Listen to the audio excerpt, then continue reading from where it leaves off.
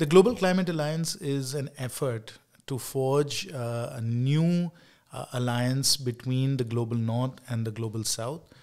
We all understand that we have a common responsibility to bring down carbon emissions.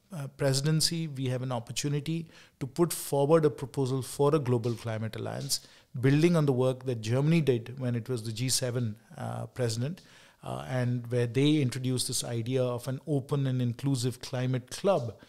We could take forward that proposal, that thinking, and bring it. Global Climate Alliance will be countries that do want to take on these accelerated decarbonization targets.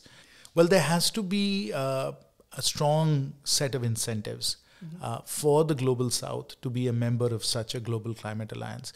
As I said, most countries in the Global North have already made commitments and are making very substantial investments to decarbonize. The challenge for the Global South is that even though net zero is net positive, and it is better for them whether we look at it in terms of GDP, jobs, air pollution, dependency on fossil fuels, any parameter that we look at, it is actually better for us to move towards net zero.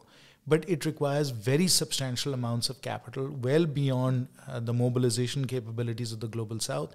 And it requires a host of new technologies, whether they are battery technologies, whether they are green hydrogen technologies, biofuel technologies. All of these new technologies are going to be required to get onto the decarbonization pathway.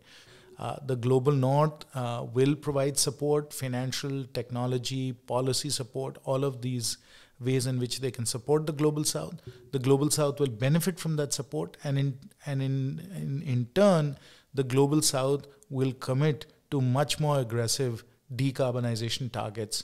The very important part that we do need to understand in terms of decarbonization or green investments is that the bulk of these investments, perhaps 80% of these investments, have to be in the private sector.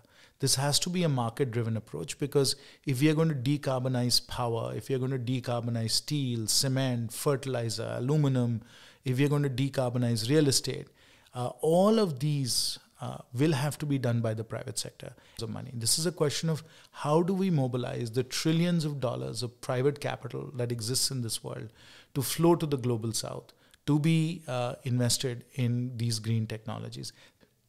It's time that we do something really dramatic and radical for the global climate. Support that we're getting from the public across the world to take decisive action on climate change is really what's pushing us to act.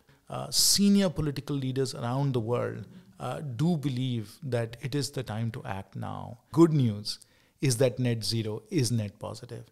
It's a win-win-win for the Global North, for the Global South, for the planet. So I'm very optimistic that for the sake of our children, our grandchildren, and for our sake as well, we will have very tangible and material action on decarbonization now.